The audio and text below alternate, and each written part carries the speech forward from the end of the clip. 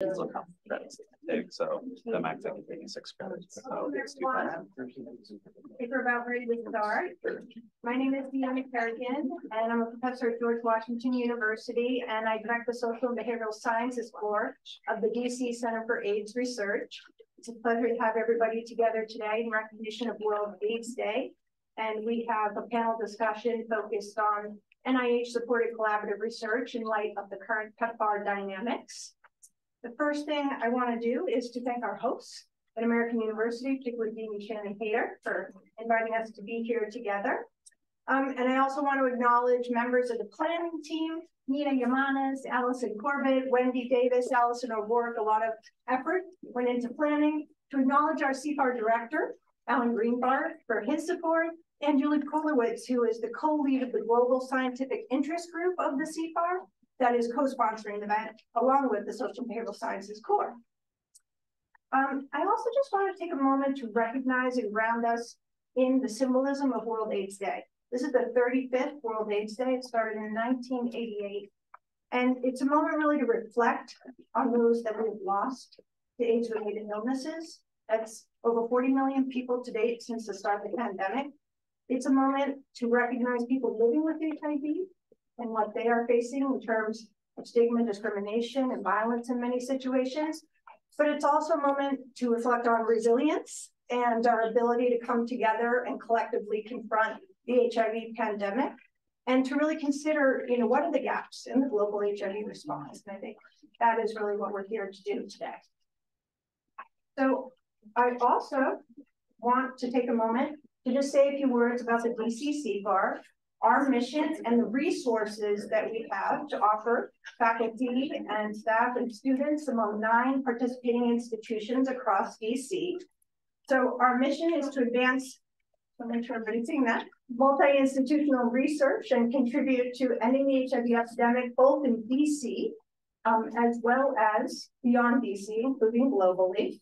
And as you see here, there are 9 institutions that include academic institutions, community partners, government partners across the city. And this is really unique. Almost no other CFAR in the country has this type of a meaningful and equitable partnership across all these different types of institutions. And so almost 300 investigators across those institutions are coming together to put their collective efforts to end the pandemic. This is just a glance at some of the activities that the DC CFAR sponsors to stimulate research, particularly NIH-supported research in high priority areas, to offer pilot awards and mentoring, particularly to early and new investigators. And here I'll talk in a moment about the different resources that we have in terms of pilot awards and different forms of awards that help folks gather preliminary data to be able to develop their own proposals. And this is really multidisciplinary. This is from the social behavioral sciences to the clinical and biomedical sciences, really across domains and disciplines that we're doing this work. And one thing we want to do, in addition to supporting independent investigator initiatives, is to think collectively and collaboratively within institutions and across institutions. So hopefully today is an opportunity to think about how do we spark that collaboration and really combine our efforts. And another unique thing, of course, with DC CFAR is its emphasis on community and community-engaged research, and to make visible the work that we're all doing in this effort. So briefly, one of the things that the DC CFAR does both twice a year, in the fall and in the spring, is it puts out a request for applications around pilot awards. And these are often between $50,000 and $75,000, and that allows new junior investigators to have the resources to collect their own preliminary data to support their development of HIV-related proposals, as well as to garner mentoring and consultation through the CFAR. So please look out for those. Please become a member of the CFAR so that we can have you on our listserv and make sure that you're hearing about those opportunities.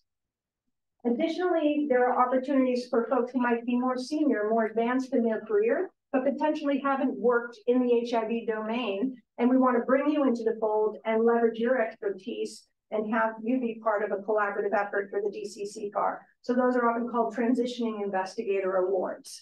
And lastly, as I mentioned, the importance of community. We have opportunities for community-based organizations and academic organizations to co-PI or really co-lead grant opportunities and collect the data they might need to put in a joint proposal. So these are just some examples of the types of awards and programs that the DC CFAR offers. So as we reflect on today's conversation, please be thinking to yourself if there's some preliminary data you might want to gather and that these awards might be helpful to you in that process.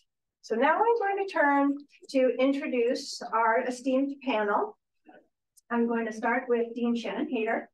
So Dr. Hader is the Dean of the School of International Service at American University, and she started there in June 2022.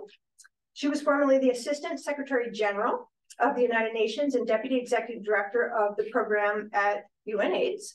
And she also served as the Director of the Division of Global HIV and TB at CDC, and as Vice President and Director of the Future International, now Palladium. She's also been a Senior Deputy Director of HIV, Hepatitis, STD, and TB Administration for DC Health, as well as a Senior Scientific Advisor to PEPFAR in the Department of State. Next, we have Dr. Peter Kilmarx, who is the Acting Director of Fogarty International Center at the National Institutes of Health. He's also the Acting Associate Director for International Research at NIH. He joined Fogarty as Deputy Director in 2015 and assumed his current role in January of 2023. He has led analysis in the NIH global health activity space and built coalitions between NIH and other external stakeholders, which have been critical, including building capacity for pandemic preparedness. He is a Rear Admiral and Assistant Surgeon General in the U.S. Public Health Service and has held numerous positions with CDC, including Country Director in Zimbabwe. And speaking of Zimbabwe, we have Dr. Godfrey Woelk, who is the Director of Global Implementation Research at the Elizabeth Glaser Pediatric AIDS Foundation. He leads and provides technical assistance and management oversight and strategic thinking to all things implementation science at the foundation. Prior to the foundation, he was a senior research epidemiologist at RTI, or Research Triangle Institute. And prior to that, he was 20 years at the University of Zimbabwe Medical School, the Professor of Epidemiology and Chair of the Department of Community Medicine. So we have a very experienced and esteemed panel, and I welcome them and thank them in advance for their time and look forward to this conversation. And I will hand it over to Dr. Hader. All right. Well, thank you. And welcome, everybody. We're really excited to have you here in our home. I'm charged with giving a little bit of a background on this PEPFAR in Limbo kind of tagline we used as an introduction here. And first, just want to add my thoughts and my thanks for World AIDS Day. You know, World AIDS Day is not exactly considered a day of celebration. We consider it a day of commemoration and commitment and recommitment. And so commemoration of lives lost, but also lives dedicated, and especially among people living with HIV all across the world who have over time dedicated so much heart, soul, time, expertise, and effort to make the world a better place. And that, to me, is always really important for rededicating to what's left to do. Because even though we've made tremendous progress, there are huge amounts of work left to do, not the least of which really recognizing that not everyone has benefited equally from the interventions we have to date. Children are actually the highest disparity group in terms of treatment coverage and access, and we've got a lot more to do on that, as well as prevention and treatment for youth and key populations. So got to go home and think about what's next, right? But maybe it's setting the scene, you know, a little bit of background. I think most people in the room know what PEPFAR is, but maybe highlighting a few elements of it that are really, truly remarkable as setting the stage for and why is PEPFAR been so relevant to research.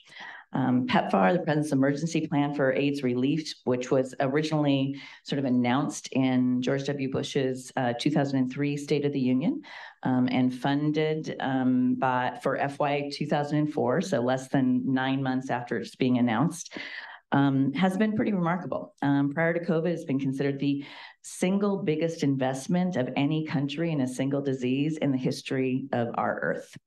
And I think the results, you know, get cited a lot. And sometimes it's typical to talk about, the biggest results as being, over $100 billion spent to date in the bilateral PEPFAR program. The standing it up alongside the stand up of the Global Fund and the stand up of the WHO 3x5 initiative. So that could all pull together. A lot of times we talk about, PEPFAR's 25 million lives saved, millions and millions of infections prevented, the global broader contribution to over 30 million people in the world today on life-saving HIV treatment. Sometimes we cite it because of innovation. There has been nothing but change over the course of PEPFAR in the way the world sort of does business for HIV, going from 20 pills a day, 5 different times, very unforgiving, to 1 combination pill once a day, going from over $9,000 per person per year at a discount rate for a course of treatment to less than $70 per person per year for better treatment today. Just lots of big innovations. But to me, the number one accomplishment or result of PEPFAR has been leadership. The amount of technical, clinical, programmatic leadership across the world, the amount of political leadership and community leadership across the world, the amount of research leadership that you're going to hear more about today. To me, that is the single most transformative change that's happened over the past 20 years. And interestingly enough, PEPFAR, and especially the first iteration of PEPFAR, pretty much expressly prohibited the expenditure of the new PEPFAR dollars on research. It was made very, very clear that the initial budget was not for research. There was a lot of fear, I think, from Congress at the time that we're going to appropriate these new monies. And I think the first dose was $14 billion over 3 years, over a 5-year period was the original sort of size of the program. Because it was in response to an absolute lack of treatment and evidence-based prevention around the world at scale, and there was such devastation of life in highly affected countries. And there was a lot of, I have to say, there was a lot of unknowns on how do you roll out this complex treatment at scale all over the world. Appropriators were a little bit afraid that the experts would spend so much time looking at their toes and researching that nobody would get a single pill. And so they said, this is about going out and implementing programs and figuring out how to do it. But I'll make the argument of setting this up that programmatic building, that infrastructure investment, that expertise creation has absolutely radically changed the context for HIV research around the world. When I was working at CDC in my sort of first iteration, just a few years in, my boss sent me to Kisumu. Because CDC was setting up an HIV vaccine unit in Kisumu, a highly affected community in Western Kenya, long-standing research field station with KEMRI, the Kenya Medical Research Institute, and US CDC. And so I went out to do a little TDY, and I was being asked, okay, if we do a youth HIV vaccine youth preparatory cohort, what do we need to set up for ethical services for those participating in the program or in the research program? And I got there and I found out, CDC had been doing with KEMRI routine household disease surveillance and health surveillance for about 20 years, I think, already by then. So they went to a number of households around the community at least once a year, if not multiple times a year, to check in on health and things like that. And I found out that during that time, the very dedicated Kenyan and American researchers had tried to sort of build in, what can we give people who are participating? If there aren't programs at scale here for a lot of things, what can we bring to them and, sort of hook into the excuse of research to deliver, whether it's for iron deficiency or this, that, and the other thing. And again, being a little bit a youngin' then, I was like, oh, that's really weird, because there was then no connection between the research unit and actually the local jurisdictional ministry or programs or services. They're almost completely separate. So they were being delivered in isolation without any sort of change in the infrastructure or services of the community. And so I was asked, okay, this is the HIV vaccine cohort research that we're trying to set up. Shannon, treatment, prevention services. What do we need to give to the teenagers, essentially, who sign up to be part of the study? And I looked at it and I looked at the numbers and I said, so when I'm looking at the sample size here, it looks like you're going to be touching nearly 50% of the teenagers in the community and enrolling at least 1 out of 4 of them for this long-term cohort study. And I said, well, you don't need to give anything to the people in the study. What you need to do is to make services that are going to be available for every single teenager in this community. That yes, you can link your study people to them, but to be non-coercive, to be ethical, what you really need to do at that scale is you need scaled services for everyone. I don't think my boss liked that answer, but I think it was a prelude to fast forward. What was executed in sort of scaling up programmatic services in highly affected countries was transformational, not just for the lives affected immediately, but for the research and ability to collaborate on research. One of our transformative studies in HIV innovation, HPTN 052, that in 2011 became the basis for treatment as prevention. Zimbabwe, and one of our dear friends and colleagues, Professor Hakim, who passed away from COVID during the early epidemic, he was the PI for Harari. And they were, I think, 8 sites all around the world, including the US, including Africa, including Asia. Have been a lot of work on like, how do we even get these drugs? But once PEPFAR came, it wasn't just about having treatment drugs for people in the study. It was knowing that there was infrastructure for ongoing treatment, that it wasn't your only way to get treatment for HIV was to join a study. And I think it really led to these transformative results in collaboration. So where are we now?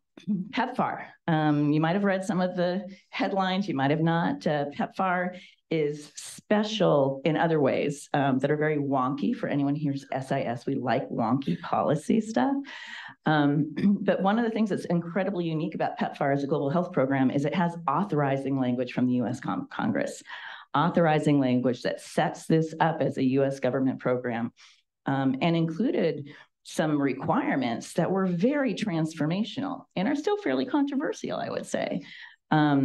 Probably one of the most controversial things is it actually set up the State Department and the AIDS coordinator, ambassador at large for global AIDS, as the authority to coordinate a whole of USG global HIV response, meaning any agency that got any dollars for HIV implementation overseas had to actually be accountable to this coordinator. And accountable meaning they couldn't spend their money they got if it was in their budget or not without sign off from this person in the State Department, which brings in a lot of controversy about authorities and autonomy and how things work together. But it was transformational. I think the second thing that's important to know about it, the authorizing language is then matched by budget, right? So authorizing and appropriations are 2 separate things. You have authorizing language that has the governance and the commitment and the legal basis, and then you have your budget that gets sent to that program over time. And the authorizing language and the setup includes, yes, the PEPFAR direct bilateral expenditures. It also includes certain amounts of money for the Global Fund, so the multilateral expenditures. So that also was a way of bringing people together who believe in both multilateral and bilateral aid versus picking one or the other. Third thing that was really unique is it has very huge commitments to transparent reporting metrics. And my personal belief is the reason that we had now gone through the initial authorizing and 3 reauthorizations every 5 years over the past 20 years is in part because of the transparency, because the accountability was so clear where the money was going, what was and wasn't being accomplished. It wasn't about perfection, but there was no mystery. You could see the lives being saved. You could see the things being tried out. And that gave a lot of confidence to Congress people to continue to rededicate to this. Now, fast forward, some of you have probably noticed we've missed reauthorization. The current authorization expired on September 30th, 2023. And this puts us in a very unsteady place. Does it mean that money shuts off tomorrow? No, because budget and authorization or appropriations authorization are different things. However, I would say, some people say, it doesn't matter at all. We don't need new authorization. We can just keep getting budget. I would argue that history, let's say from the domestic Ryan White program, would argue that not reauthorizing is a really bad sign for future appropriations. The last reauthorization of our domestic Ryan White Act for HIV was in 2013. The Ryan White Act then received no increases in appropriations whatsoever until COVID and the Ending the HIV Epidemic initiative under the Trump administration, sort of in parallel with COVID. And if you look at the current budget now, it's about half in real dollars what it was in 2013, because there hasn't been any keeping up with inflation. So it's not a good thing to not have everybody behind your reauthorization. There are a lot of reasons that we can talk about why reauthorization is more problematic and troublesome and has hung up so far this year. I think the latest headlines that you will see is it's been escalated to a fight over reproductive health and abortion services. If we get a chance to talk about it, I'll say I don't think that was the core thing causing the delay, but it's now become its own big thing. We can talk about how PEPFAR has never spent money on abortion services. We can talk about how there is other legislation that prohibits the expenditure of US dollars for abortions abroad. None of that has changed at all. But this has become a sticking point and a political point by specific groups in Congress that was particularly sort of made more fraught when the Susan B. Anthony Foundation decided to score a vote for reauthorizing PEPFAR as a vote for abortion rights. So we can talk a little bit about what the off-ramps to that are. I think there's still huge commitment to getting a clean 5-year reauthorization. Congresswoman Barbara Lee, who is really part of the founders of PEPFAR through the Congressional Black Caucus, is advocating for a clean 5-year reauthorization. There's some discussions about, well, maybe we get a 1-year authorization, or maybe we get clean authorization with more rigid reporting requirements in the report language. And then I think other than that, there's also always opportunities when something like this happens to say, okay, does the reauthorization get folded into omnibus appropriations legislation? Does it get folded into continuing resolutions so that it's part of a whole package of things being signed off of and it can't be scored as a standalone vote? So it's a little limbo we're in right now, and I'll hand it off. Peter is next. Wonderful, thank you. I'm truly delighted to be here. I've actually worked with everybody on the panel, but I won't say that my first reaction was absolutely, I'd be happy to participate. As a government official to come and talk about the politics of PEPFAR, I was a little bit hesitant, but I was assured that others on the panel would be having that discussion and would really just share my own perspective and from the NIH and from the Fogarty International Center. So I was asked just to give a brief on NIH and Fogarty, and I think most of you are aware of this, but the U.S. National Institutes of Health is the biggest funder of biomedical and behavioral health research in the world. The 23 budget was $45 billion. There's 27 different institutes and centers. You're probably all familiar with the National Cancer Institute and the National Institute of Allergy and Infectious Diseases. And essentially for every kind of disease category and organ system and population, there's an institute or center for that. The Fogarty International Center is the smallest in terms of staffing and budget of the 27 institutes and centers, but we have a big mission. We support all the other parts of NIH and their global international work. And then with our funding, we focus on training and capacity building in lower income countries. We're celebrating our 55th year this year.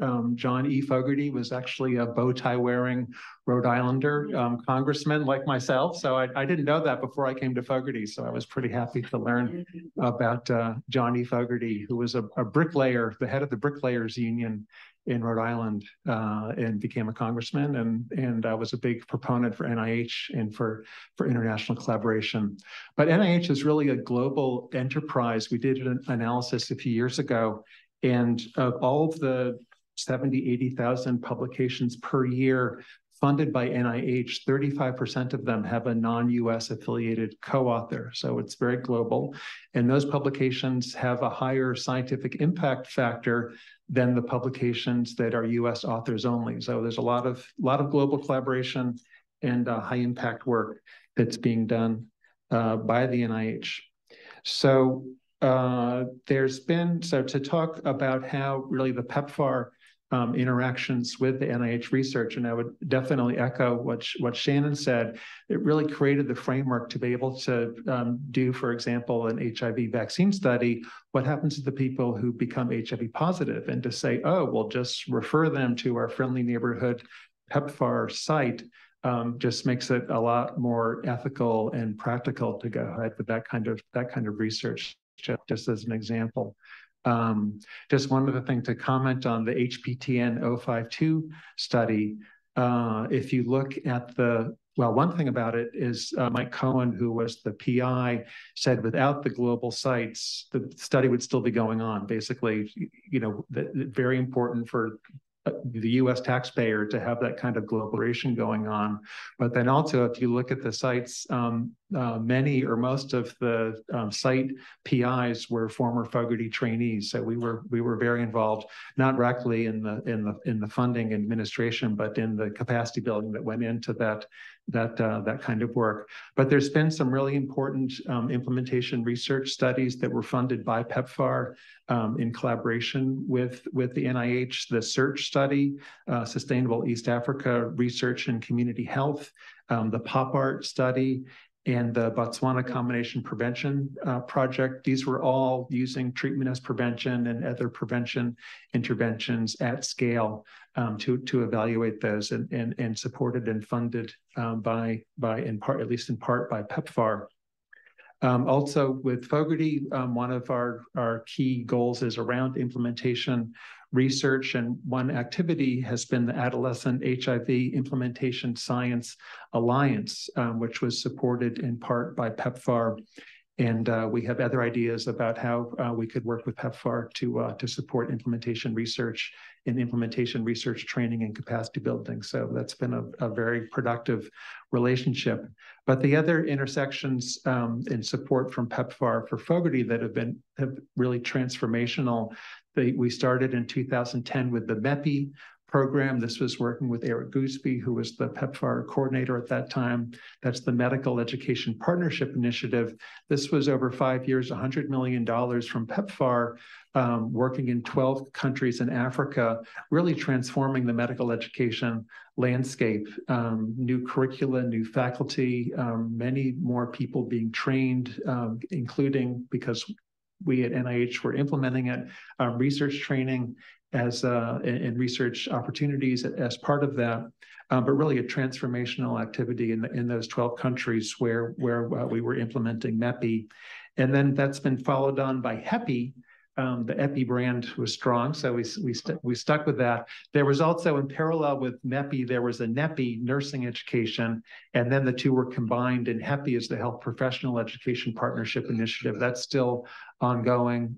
We focused with that on 8 countries that have high HIV prevalence and lower resources, but continuing with now interprofessional training, that transformative medical education, health professional education activity. And just lastly to mention, out of MEPI, the principal investigators became very well networked. So there's now PEPFAR funding through Fogarty to an organization called AfriHealth, which is a Pan-African advocacy and coordinating organization of educators and researchers in HIV and more broadly. So it's been really a fantastic partnership and support from PEPFAR for some key things that NIH has been able to implement and support. Thanks.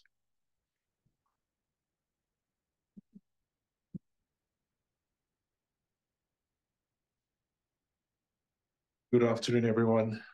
And let me just take this opportunity to thank CFAR and for inviting me to, excuse me, and talk as part of this panel today on a very important subject, which is PEPFAR, and where we are with that.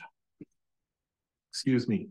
So you've already heard from Shannon, Dr. Hader, as to the origins of PEPFAR and some of the impacts. And, you know, it's had an investment, as has already been mentioned, of $110 billion, which is a huge amount and has saved all these millions of people all over the world.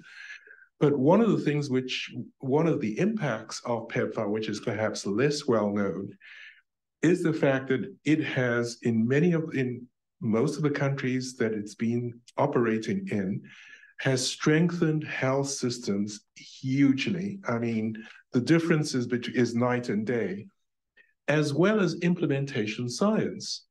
And I think the contribution that PEPFAR has done to this cannot be overstated at all. And as we all know, that health systems strengthening is a collection, or health systems is a collection of strategies and activities that improve a country's health system's performance. And the health system includes people, institution, resources, and activities that promote, restore, and maintain health. And PEPFAR strategies, in fact, included not only the drugs and getting people onto treatment and so on, but workforce training. Peter's just been talking about that. Capacity building, laboratory development, equipment, health equity, sustainability, partnerships, and I'll come back to partnerships a little bit later, and science-guided programs. Again, I'll come to that a little bit later, very important aspect. And so far, just a few statistics. PEPFAR has trained more than 340,000 healthcare workers, invested in thousands of laboratories, invested in 70,000 healthcare facilities, supported, and we know this, supported antiretroviral treatment for over 20 million people, enabled 5.5 million infants to be born HIV-free, and led to nearly 65 million people receiving HIV testing services. So huge, huge contribution. But to get back to health system strengthening, one of the important aspects, as we're talking about research and data here, is data quality. Quality of data is really critical in effectively monitoring and evaluating programs, as well as for implementation research. And of course, for transparency purposes, again, PEPFAR needed to demonstrate, and therefore it needed to focus on ways of showing that, and that's where you get data quality as being really important. And so one example of how PEPFAR's focus on data quality through routine quality data assessments, RDQAs, has improved data quality, particularly in electronic medical records. And I'm going to show a slide on this briefly. And this example has come from Kenya, where it has shown where in this manuscript, they demonstrated in the study published by Muthi in 2018, they had 27 health facilities in Kenya, and they looked at 2,369 records and 2,355 records between the baseline and at follow-up for the RDQAs, respectively. The time between baseline and follow-up observations range from 6 to 12 months. And the frequency of missing data in the EMR declined from the baseline, which was 31% missing, and we all know how terrible missing data is, to the follow-up, after doing these routine data quality assessments, and not to my colleague here from Monitoring and Evaluation, SINE, and showed that was 13% at follow-up. So it went from 31% to 13% missing data through this process. And certainly on adjustment for facility characteristics, because of course they had hospitals and health centers and so on, they had to adjust for that. The records from the follow-up had 0.4 times the risk so half the risk, basically, half the odds of having at least one missing value from among the 9 required data elements compared to the records in the baseline. And again, using a scale on with 1 point awarded for each 20 data elements, with concordant values in paper records in the EMR, data concordance improved from baseline to follow-up, with the mean concordance increasing by nearly two times better in terms of data concordance. And so the emphasis on and improvements in data quality also reflects the concern with science-based programming. PEPFAR needed to show how taxpayer money was being used. Obviously, everybody was there's a lot of money, people are scrutinizing it, where does it go, what's happening to it? And at the same time, develop evidence-based solutions to problems inhibiting improvements in programs. This then stimulated additional investments, interest, and growth in research and evaluation methods of design, implementation, and evaluation research. Even though, and it still is in the language of PEPFAR, no research, the fact of the matter is you could not do one cannot do effective programming unless you have research to identify approaches to remove the bottlenecks and the problems. They go together. That's just the nature of things. But it's still, the language still is problematic. I can tell you from having to do that, but still. And so because of the need for carrying out implementation, evaluation, research, then you need people to do that. You need researchers to do that. Again, and Peter has mentioned that with Fogarty, was really important to train, identify and train people. And again, this is what has happened. So through these initiatives at country level, individuals have been capacitated in implementation science, science research and evaluation through PEPFAR-supported programs. Again, huge thing. And this together has become part of a robust platform, together with lab development, equipment, and other investments, on which NIH collaborative research and implementation can be undertaken. So you have the people who've been capacitated, the equipment, the facilities, and so on, the labs that have all been strengthened to be able to do this. And this is, as I said, it's not as well publicized, but this has been probably one of the longest lasting impacts of PEPFAR in the countries that have received the support. It also means that US-funded researchers, because I know a lot of US taxpayers will say, well, that's for them, what about us? Here, we have needs as well. US funded researchers can form partnerships with these researchers in developing countries, in the countries that were affected, have benefited from PEPFAR, and build on the knowledge and on the science, which then can also go back and benefit populations within the US. So it's not a zero-sum game, it's a win-win situation in this regard. And so these partnerships then have the possibility, and not only have happened, of mutually beneficial research, and we end up in this virtuous cycle where you have research that's identifying ways and strategies to overcome problems, and these problems are then improved and the programs are improved, so you have this virtuous cycle that's happening as well. The lack of reauthorization of PEPFAR places all of this at risk. Yes, right now, as Shannon mentioned already, the budget is still there and ongoing and so on. But one of the things that does affect it more than anything else, in addition to that, is it creates a climate of uncertainty and erodes trust in the PEPFAR program by the recipient countries. It erodes trust in the US in saying, you're going to help us and do this, and now you're not.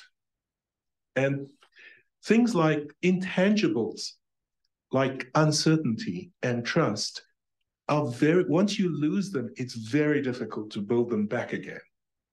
And so that is a really, really crucial issue.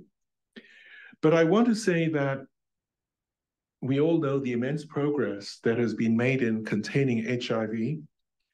And overall, among adults and children globally, the number of new infections has declined. And I'm just going to show a quick slide on this. Oh, there we are. New infections has declined from a peak of 3 million in the mid-1990s to nearly half of that in 2022. There's still work to do. We're still far away from our target of getting to 500,000 new infections by 2025. Deaths have more than halved during this time, from a peak of 2 million globally in the mid-2000s to 500,000 in 2022. We still need to get to 300,000 deaths by 2025. I can tell you personally, being from Zimbabwe in the mid-2000s, we knew people who died. What I call my sister-in-law comes from a family of, I think, 11, and there's 3 of them left. Most of them died because of HIV/AIDS. And this was in an era where, at the time, it was a death sentence. It wasn't a death sentence that you were going to die tomorrow, but you were going to die in 5 years, 7 years, because there was no treatment until PEPFAR came and delivered that. That was the scale of the problem. When I came to the US to do my PhD, I didn't want to do anything in HIV because I said, I'm sick and tired of this HIV. So I didn't, because I said, I also know that when I go back, that is the biggest public health problem. I'll be doing work on that anyway. So that was the scale.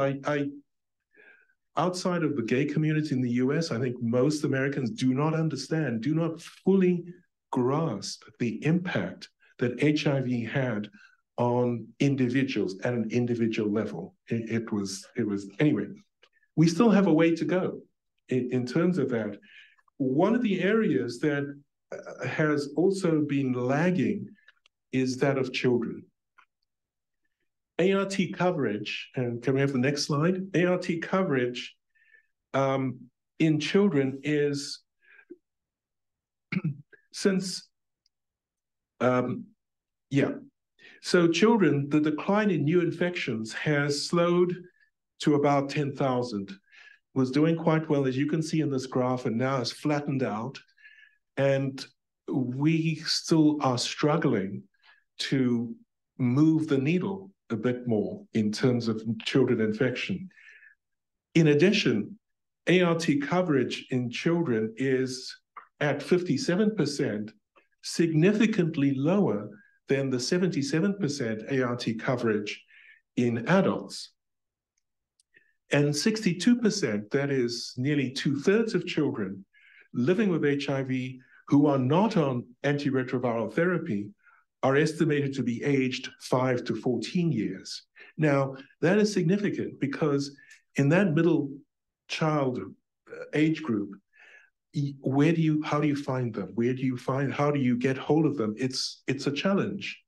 And so clearly significant challenges remain in order for us to get to epidemic control of HIV and AIDS. And NIH collaborative research and implementation science is needed now more than ever to be able to get us there by 2030. And the PEPFAR limbo status is jeopardizing this goal significantly.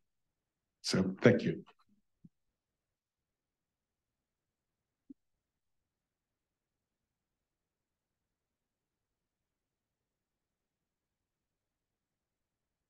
Hi, everyone. I'm Nina Yamanis. I'm co-director of the Social and Behavioral Sciences Core at the DC Center for AIDS Research. I'm also assistant dean here in the School of International Service at AU. I just really want to thank our panelists again for their excellent remarks and say it's an honor to be sitting up here with them today. So thank you for coming. I'm going to kick off our Q&A. I have a couple questions and then I'm going to open it up to the audience. But first I want to start with something that you all touched on with a little story, which is that I've been working in Tanzania since 2006, and I'm part of the Fogarty funded Implementation Science Network in Tanzania. And I was on a call 2 weeks ago with my colleagues, and I asked, has anyone talked about what's happening with PEPFAR in Tanzania? And, are you all concerned, or what are you doing? And there was silence on the other end. And then finally someone spoke up and said, it's really hard to talk about. And they brought up the fact that they had been talking with some youth about it a week before, and that people just started crying. And they said, what if I can't get my meds? These were HIV affected youth. So my first question is, what happens if PEPFAR goes away? What are the options? What does it mean for the affected countries? And what does it mean for research? And any of you who are excited to take that on first, are welcome. Okay. I love being an academic. I can say whatever I want.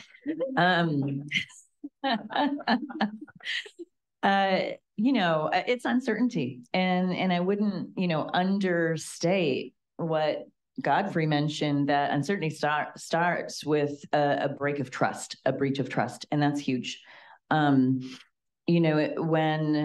I was at CDC, part of the initial collaboration with the Zimbabwe Ministry of Health, church-related hospitals, civil society, and the rollout of ARV treatment in Zimbabwe, 2003 to 2006, the very first sort of startup. And under my first deployment, and we're going out and talking to not just the National Ministry of Health, but the city health officials in Harare and Bulawayo, I was, really enthusiastic and excited, like finally we can, work with you to figure out how to get the resources and roll out what you need. And I was met with huge suspicion and not a very strong sense of collaboration. This was a year before PEPFAR was announced, when we started having these kind of discussions. And, it took me a little bit to learn. I mean, there was this assumption that this was going to look like every other development health program, where some outsiders came in, promised an intervention, developed demand for it, and then deserted the whole country. Wouldn't fund it, wouldn't, continue to support workers and things like that. And I think given the nature of HIV treatment, and that you can't start and stop it and still have these, drugs remain effective, that is lifelong treatment, there was what I think was due suspicion. And so some of the early and continued over three reauthorizations work with Congress from the beginning all the way through was, this is a commitment. Like, this is a lifelong commitment. In fact, it's sort of referred to politically as the mortgage, the PEPFAR mortgage. Under this, it was bilateral, bicameral, deeply embedded and owned commitment to not deserting once we'd started. And it took a lot then to build that sort of, I think, trust in each collaboration to make that real. So I am worried that this battling over reauthorization is coming with a desensitization to that commitment, which could very much lead to a pulling back. Like everything PEPFAR, different motivations for what's going on for any political aspect of it. And I'm sure there are some folks who maybe are tired of funding PEPFAR who are like, haha, let it be this like wild and crazy, because that'll give us an off-ramp excuse at a much faster pace. I don't think that's the sole reason this is going on, but there's going to be a lot of them. So do I think the reality is that there is going to be massive pullback from funding treatment. People will fall off treatment. No, I don't. I do think there will still be enough mobilization, global response, and the global fund as well to make sure that doesn't happen, but it won't happen passively. That security can't be from inaction or just an assumption that it's a given that this won't collapse. But more importantly, I think in every country, the folks who are left to reach are generally marginalized populations. They're not politically popular populations, including children. As much as we think of politicians kissing babies, they are not voting, they do not have a political vote, and very little actually gets done and invested proportionally on the crisis in children. And so part of the tragedy is we pull back as the US and we pull back as the globe before the job is done, it will have massive impact on the lives of particularly unpopular and unsupported people. And that's just crushing from a humanitarian, from a human rights perspective. I don't know if that was too wishy-washy. I just wanted to chime in. So Nina, until you just asked that question, I didn't even think about just going off and complete cut of the funding. And I don't know if those scenarios are being war gamed, but there's countries that, some of the PEPFAR countries are middle income countries and they would do better. And some are really low income countries. And there's $1 million a day of PEPFAR funding in Uganda. So that it would vary from country to country and from population to population. But just one thing that occurs to me is, now with all of the disinformation and social media, and I just saw a report from South Africa, and even now with, very, very strong PEPFAR support, the level of trust and support for the US and South Africa is not terribly high. And you can imagine, people who are not friends of the US just using even the uncertainty about it as a, way of really, undermining the US as what should be considered a trusted, until now, it's been a trusted partner.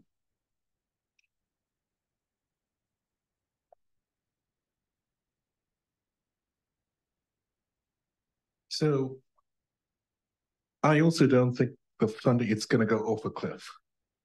I don't think that's extremely unlikely, but the danger exists that it'll just dribble down. It'll just, because if no attention is paid to it, what will happen is I don't think there'll be an attempt to reduce it, but it'll just be reduced by default. And that's the biggest risk. Things will just be left and it'll just dribble down. And as Peter has said, add to the distrust that potentially exists in some countries, and South Africa is an important one. And add to that, which means that countries that may not be as friendly to the US will take advantage of that and further stoke dissatisfaction and all the rest of it. So it doesn't serve anybody, well, it doesn't serve the US's interest, frankly, for anything like that to happen.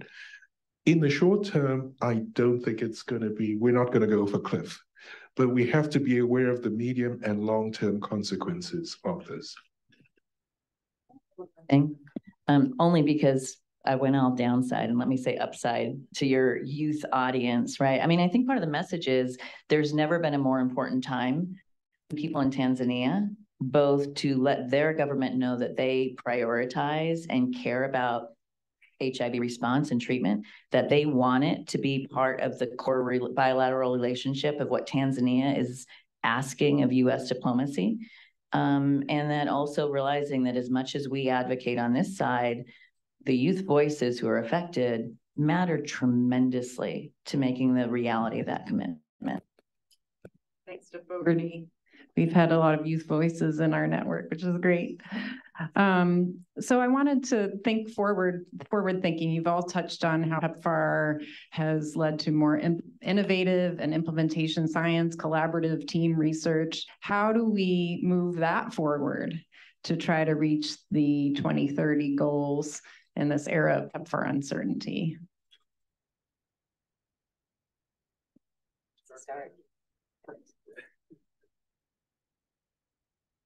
I think while PEPFAR funding is still there, we still want to work more rigorously and aggressively with that.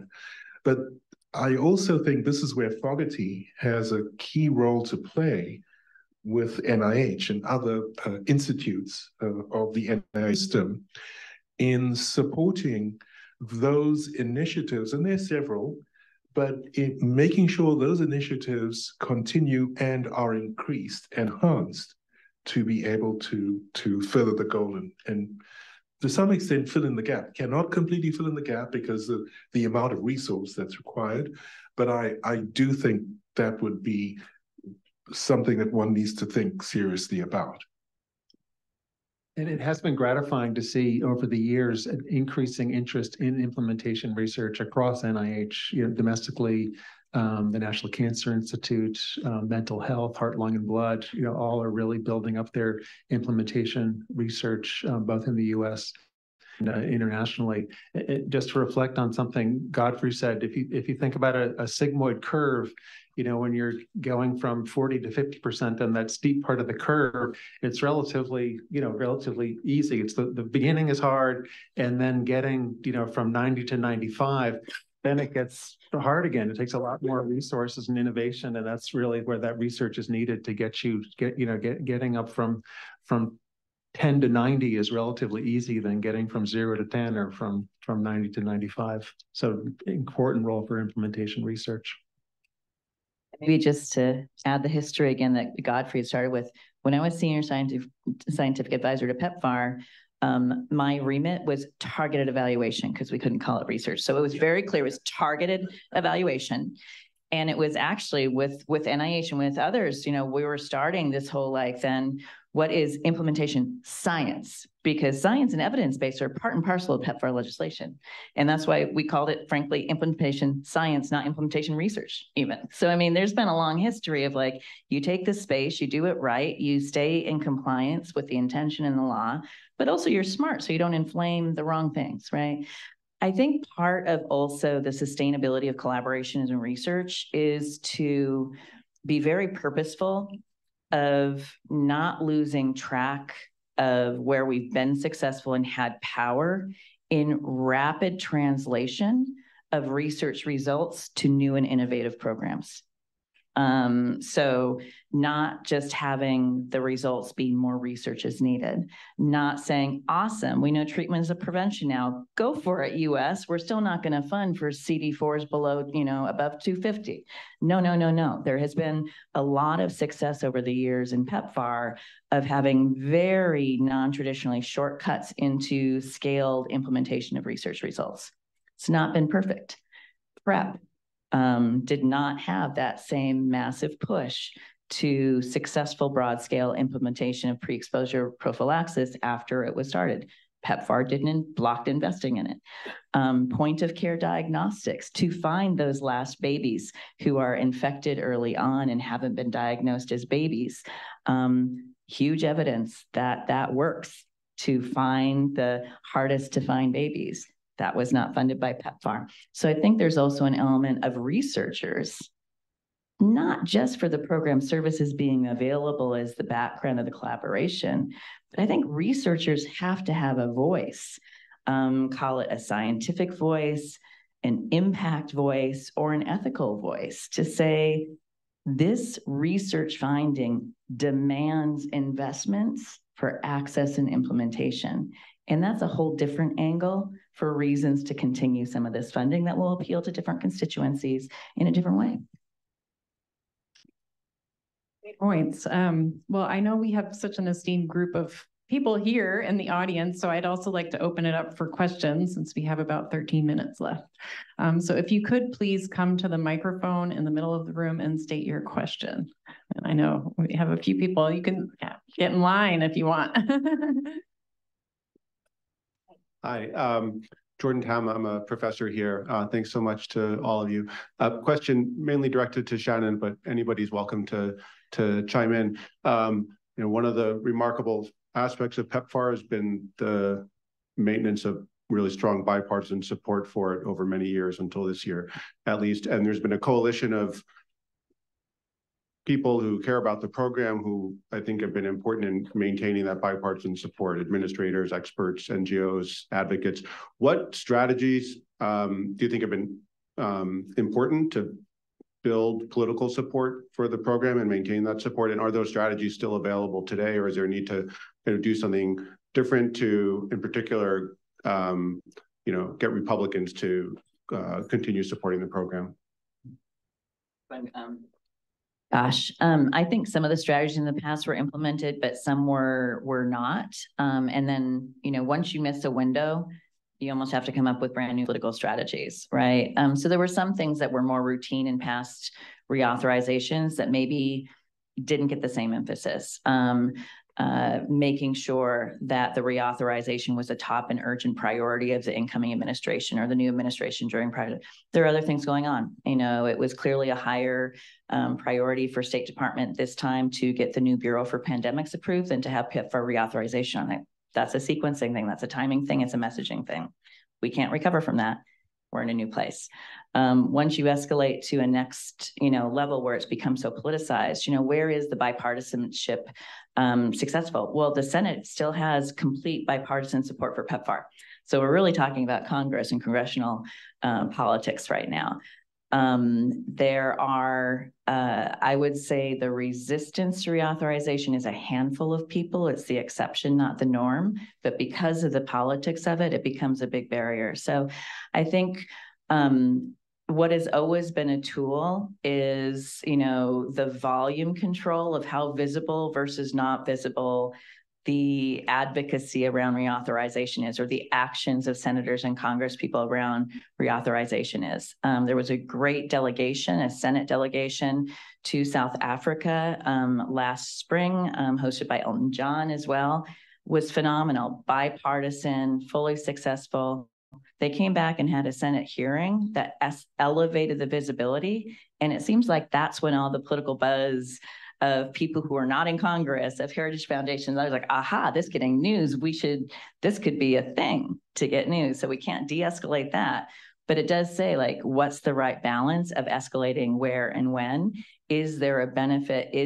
For me, I go, is this where a pop-off valve, a de-escalation of an omnibus bill, a continuing resolution, as opposed to a standalone PEPFAR authorization could do more good for the future? Because I think there is still a lot of bipartisan will, but there's just exceptions like we're seeing across Congress and some of the fights, even within the Republican Party, right? But I wouldn't say it's a across the board D versus R status at all.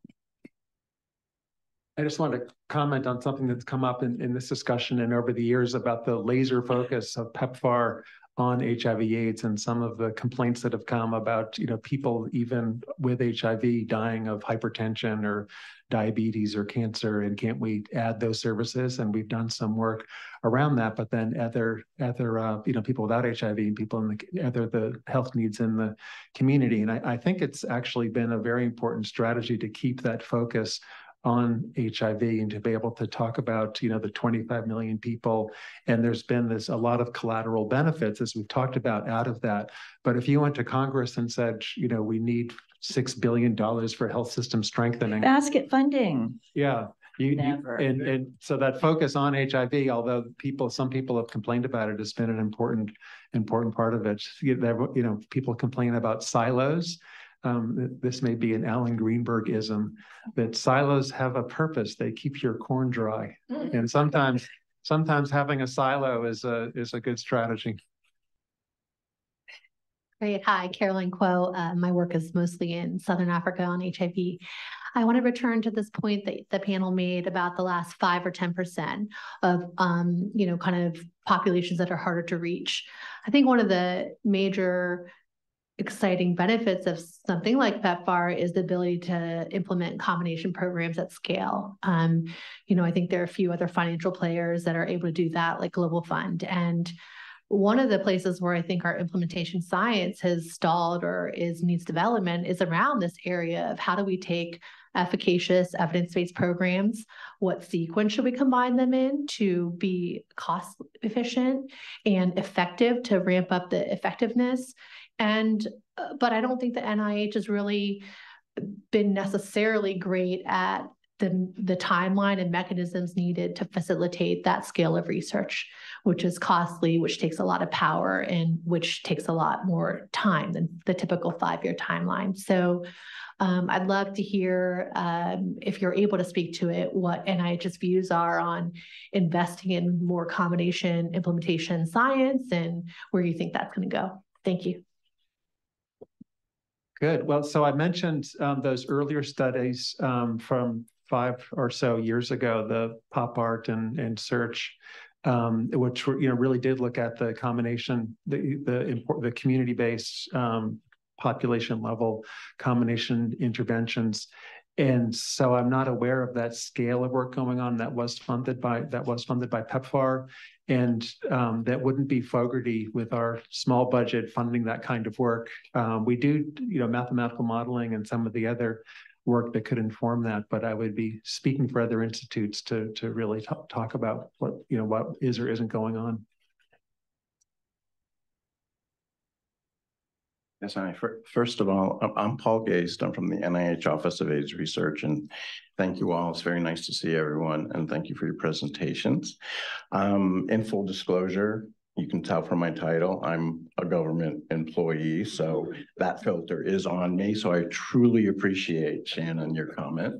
When you're presenting, I jotted a few notes down, but I thought it would be important also for context that, first of all, the NIH Office of AIDS Research is congressionally mandated, and it's the one entity at the NIH that's responsible for looking at the entire NIH HIV research program across the 27 institutes and centers. Every institute and center has a particular mission. And and we're beginning to approach in terms of, Peter said about the overall NIH budget, but we're approaching $4 billion a year investment in HIV specifically. And Peter made a comment about Fogarty, small size and small staff, but it has largesse in terms of its influence and impact in the HIV research program at NIH and beyond. And a lot of that has to do also with Peter's leadership. I do not want to cut or minimize that. Really, it is a family. It is a whole group of institutes and centers that are trying to work together on a cohesive NIH research program. About PEPFAR, we say money, money, money, and it's important, but also, as you've emphasized, partnerships, partnerships, partnerships. And another former role, within the NIH Office of AIDS Research, I'm responsible for the behavioral and social science research aspects of the NIH HIV research program. I've had a number of roles previously under Sandy Thurman. I was a science advisor for the Office of National AIDS Policy, and she emphasized, and she really took pain to get to the not only to the Ministries of Health, but to also Ministry of Education, Ministry of Defense, ministry in different countries, because it was all conceptualized as, well, that's the Ministry of Health. That HIV and Ministry of Health often was one of the weakest ministries in the countries. But when you said, this has to do with your workforce, with your teaching staff, and so partnerships are so important today in this moment. Our community advocates, incredibly important.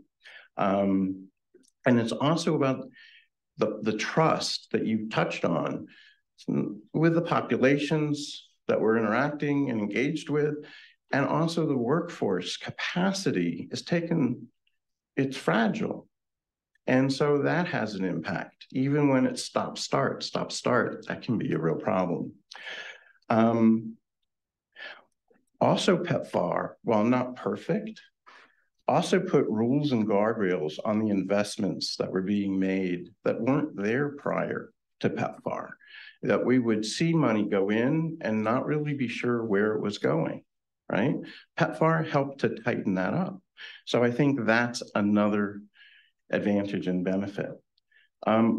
Fogarty is also leading an effort at NIH and with many partners for a special issue that is going to be coming out in BMJ Global Health on reciprocal innovation and reciprocal learning and multi-directionality.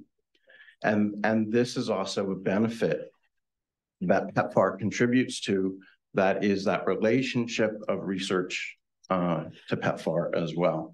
And I think my last point is in terms of research to practice, yes, implementation science.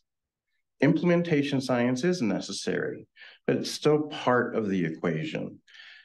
Peter talked about health communication science in the frame of disinformation, misinformation, malinformation.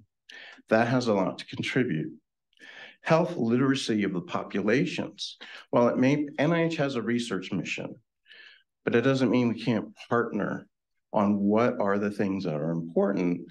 And that health literacy really needs to include critical thinking and analysis skills at the earliest of ages because of the information explosion that has taken place, both good and not so good, and credible and not so credible. How do you make that differentiation? So I end with a question to the panel. How do we keep looking at the gaps and opportunities that PEPFAR has not only now, but what we see coming? Thank you very much. Thanks for your time.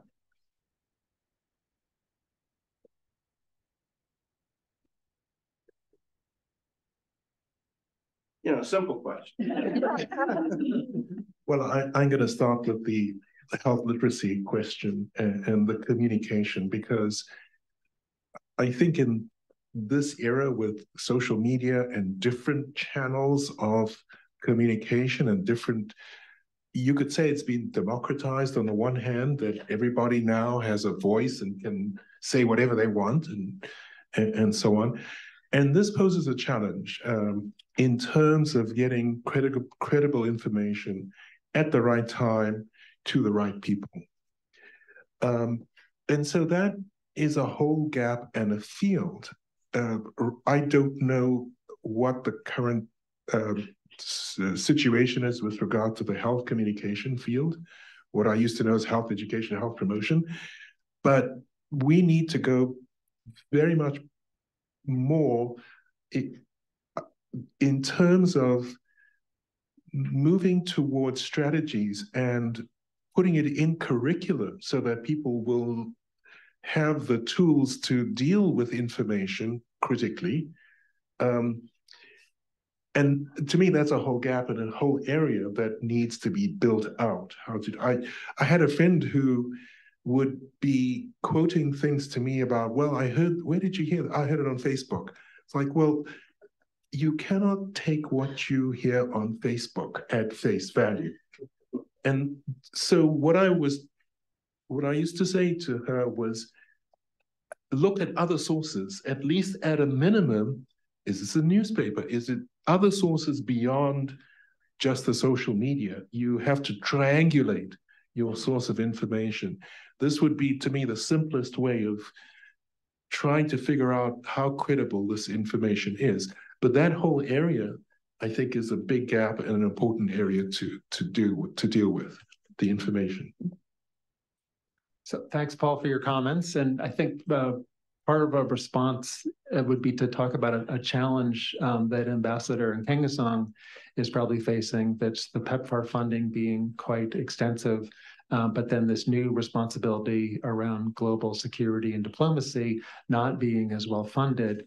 But you can't take that focus off of the HIV because that's really where the advocacy is and where the funding is coming from. So skillfully, recognizing the collateral benefits and health system strengthening that has come as PEPFAR and how that really contributes to the pandemic preparedness and response will be part of the agenda for PEPFAR, for the Office of the Global AIDS Coordinator, for John Nkengasong going forward. And just related to that, so I was the Botswana country director for CDC in 2003 when PEPFAR started. and our budget went from 10 million to 20 to 40 to $80 million. So that was an exciting time. The HIV prevalence was 37% 20 years ago. And now Botswana this year is one of the countries that has achieved 95 with that support. So, you know, huge leadership from Botswana, President Mohai at the time, but with that support from PEPFAR. But then that same Botswana Harvard laboratory has been doing very extensive HIV genomic surveillance, was activated for SARS-CoV-2 genomic surveillance, and that's how Omicron was first recognized. So really that PEPFAR funded capacity was part of that. And then similarly in West Africa, I was then later in Zimbabwe and was the CDC team lead in Sierra Leone for the Ebola response in 2014. And in Zimbabwe, we had this health management information system, and every clinic could send in text alerts for rabies or Ebola. And we had a laboratory system and specimen transport and a human resources information system, all these systems that have been developed with PEPFAR funding, and none of that was in Sierra Leone. They had a much lower HIV prevalence, and so the systems weren't there, and we struggled. 11,000 people died from Ebola, and when I came back to Zimbabwe, I said, we're going to be okay. We've got all these systems in place that we can respond to this because of PEPFAR. But for Ambassador Nkengasong to talk about that, to keep the PEPFAR support going, but then also to fulfill those other roles is going to be a challenge. Maybe just one other thought. Processing your question and still fixated on combination, because I was involved with BCPP and the combination prevention programs when I went back to UNAIDS, and these had been like sort of pushed under the carpet, no implementation. The conventional wisdom became like, oh, they didn't work. Like they were as effective as a partially effective vaccine. They actually did, I mean, but so all sorts of stuff. So trying to make sense of both of those. For me, part of it's a little bit less, what are the gaps left? And what do we risk losing for research and innovation if we take our foot off the gas, and meaning PEPFAR as part of that gas? I think in the broader frame of health system strengthening, of traditional development health, as opposed to what we've seen for the HIV response, this happens in UHC and primary care sort of rollouts. There has been a traditional momentum or rubric towards a one-size-fits-all is what scale is. PEPFAR and the implementation science in particular surrounding the last 20 years challenged that and then actualized a different response than that. Implementation science was not a protocol that then stayed the same for 5 years. You learned as you went, and all of us have done the multiple IRP submissions for the next, change in the protocol to make sure you could get through even 3 years, because you're learning as you go, you were changing programs as you went, you were finessing the engine to get to the next effect. I think this is the same of, really we've seen this and the UNAIDS current targets. It's not just 95, 95, 95, but it's 95, 95, 95 for each specific differentiated, highly effective population, right? So that we don't lose we don't give in to the tyranny of the average, right? And so, but this idea that differentiation is scalable and repetitive, and that you can have agile and evolving interventions, not just the what, but the how, the for whom, the by whom, is still incredibly unique, I would say, in global health, and is not necessarily the language of health system strengthening, of UHC, of primary healthcare.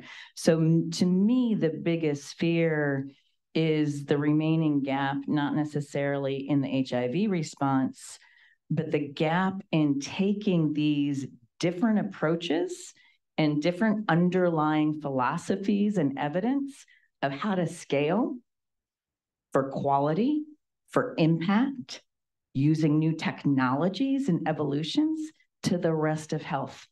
And I don't know that there is momentum there. I almost think there's anti-momentum there if PEPFAR is not a player. Said. Thank you very much. I'm going to conclude because we're at time. So I just want to thank again, Shannon, Peter, and Godfrey for coming and for sharing your wisdom with the rest of us. We've learned a lot. And I want to thank all of you for coming today and sharing this time with us and thinking about PEPFAR. I especially want to thank Alan Greenberg and the DC CFAR for supporting this event, Deanna Kerrigan and Wendy Davis for their work on it, and Allison and Alice for helping us to coordinate. So thank you very much.